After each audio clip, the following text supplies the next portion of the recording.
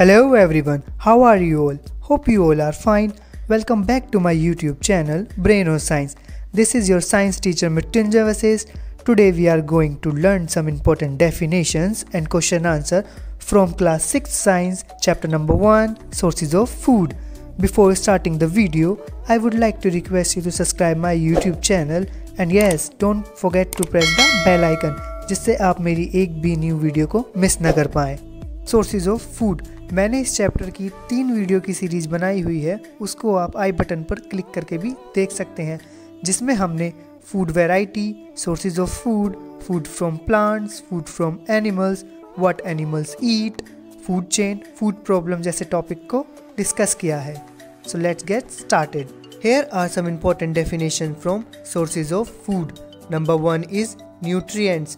The chemical substances in food that our body needs are called nutrients. Example, fat, carbohydrate, protein, etc. कि हमारी body को जिन chemical substances की need होती है उनको हम क्या कहते हैं? न्यूट्रिएंट्स कहते हैं।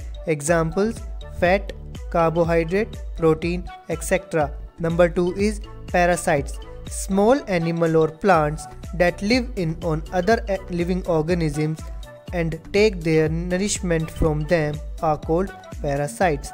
Example, tapeworms, hookworms, pinworms, etc. कि वो स्मॉल एनिमल्स और प्लांट्स जो अदर लिविंग ऑर्गेनिजम्स की बॉडी के अंदर रहते हैं और अपना नरिशमेंट भी उन्हीं से लेते हैं, उसको हम क्या कहते हैं? Parasites. Example, tapeworms, हुकवर्म्स, pinworms, etc. Number 3 is apiculture. Apiculture is the rearing of honeybees on a large scale as well as manufacturing of honey. कि अगर हम मधुमक्खियों को यानी हनी बीज को लार्ज स्केल पे पालते हैं और उनका हनी भी मैन्युफैक्चर करते हैं तो उसको हम क्या कहते हैं? Apiculture. Number 4 is ingredients. The raw materials needed to prepare food item are called ingredients. कि हमें फूड आइटम प्रिपेयर करने के लिए जिन रॉ मटेरियल्स की नीड होती है उनको हम क्या कहते हैं? इंग्रेडिएंट्स कहते हैं। Number 5 is edible parts. The parts of the plants which can be eaten are called edible parts. कि प्लांट का वो पार्ट जिसको हम ईट करते हैं, जिसको हम खाते हैं, उसको हम क्या कहते हैं? Edible part. Here are some important very short answer type questions. Number 1 is what are the material needed to prepare food item called? Answer is ingredients. We need ingredients to prepare our food. Question number 2 is what are the animals that eat only plant called? Answer is herbivore. Herbivore are the animals that eat only plants. Question number 3 is name 2 edible underground stem. Answer is ginger and onion are 2 edible underground stems. Question number 4 is why do we need food? We need food because food gives us energy to perform different type of work. हमें food की इसलिए need होती है क्योंकि food हमें क्या देता है? एनर्जी देता है to perform different type of work. Question number 5 is name 2 plants whose flowers are eaten as vegetable. Answer is cauliflower and broccoli are 2 plants flower are eaten as vegetables. Short answer type questions. Question number 1 is what is apiculture? Apiculture is the rearing of honeybees on a large scale as well as manufacturing of honey. कि हनी बीज के large scale पर पालन करने को और उसके साथ साथ मैन्युफैक्चरिंग ऑफ हनी, उसको हम क्या कहते हैं? Apiculture. Question number 2 is what are decomposers. Give 2 examples of decomposers.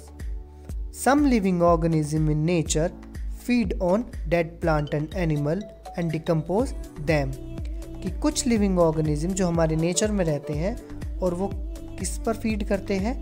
Dead plant and animal पे करते हैं और उनको क्या करते हैं? डिकम्पोज करते हैं. ऐसे एनिमल्स को हम क्या कहते हैं? डिकम्पोजर्स कहते हैं. Example, fungi and some bacteria.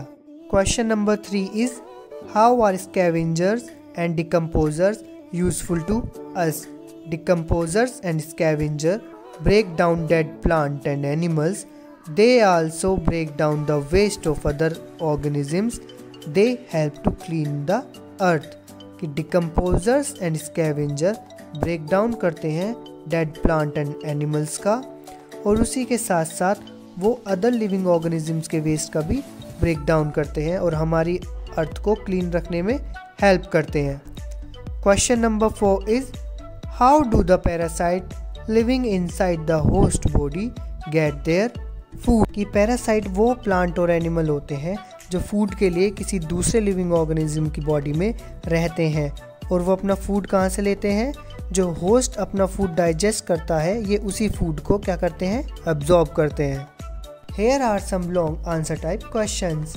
Question number 1 is explain the classification of animals on the basis of their food habits.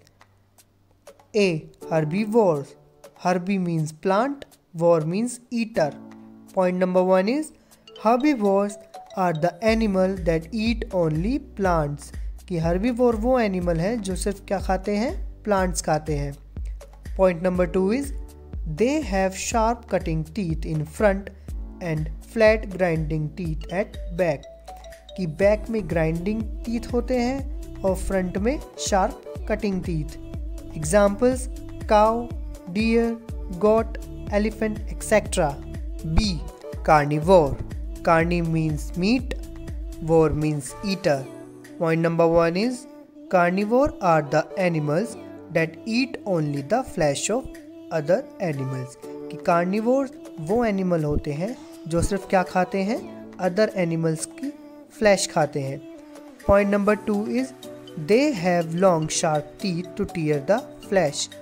उनके पास लॉन्ग और शार्प टीथ होते हैं जो उनकी हेल्प करते हैं टीयरिंग ऑफ फ्लैश में।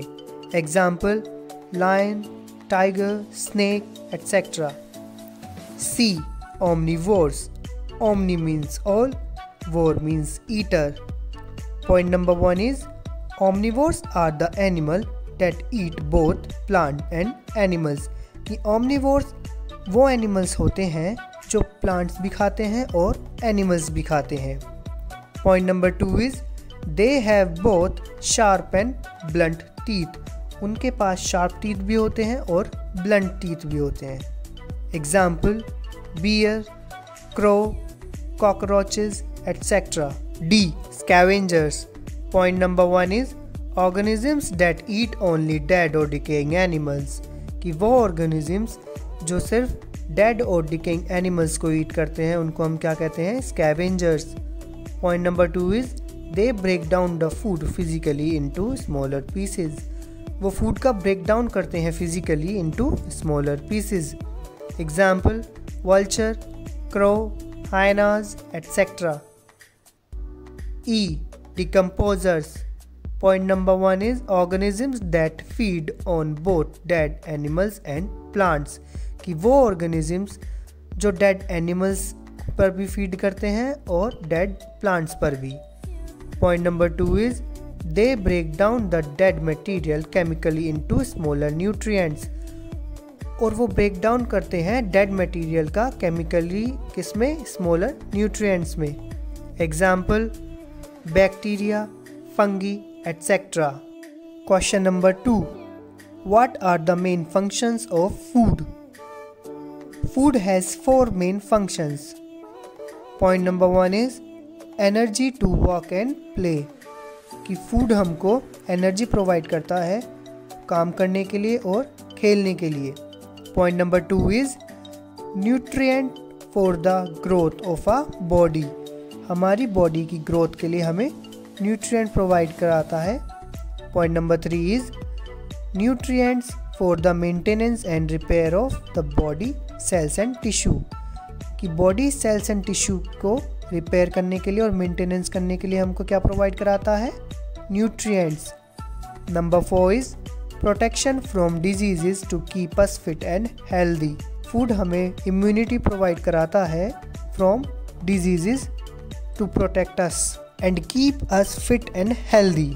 Question number 3 is what is the food chain, give an example with NEET diagram. The linkage between different living organisms and which show their interdependence on each other and with that of environment is called food chain. कि living organisms के बीच का linkage जो कि क्या show करता है, उनका interdependence show करता है अपने फूड के लिए एंड अपने इन्वायरमेंट के लिए, उसको हम क्या कहते हैं, फूड चेन कहते हैं. Example flowers, flies, frog, snake and eagle. Flies depend on flower, frog depend on flies, snake depend on frog, eagle depend on snake. So these show the interdependence between each other for their food and their environment. So that's all for today's video. Thank you for watching. See you in the next lecture. You can also follow me on Instagram, Facebook, Twitter. Links are in description box. This is your faculty Mrityunjay signing off. Till then, stay home, stay safe. Bye bye. Take care.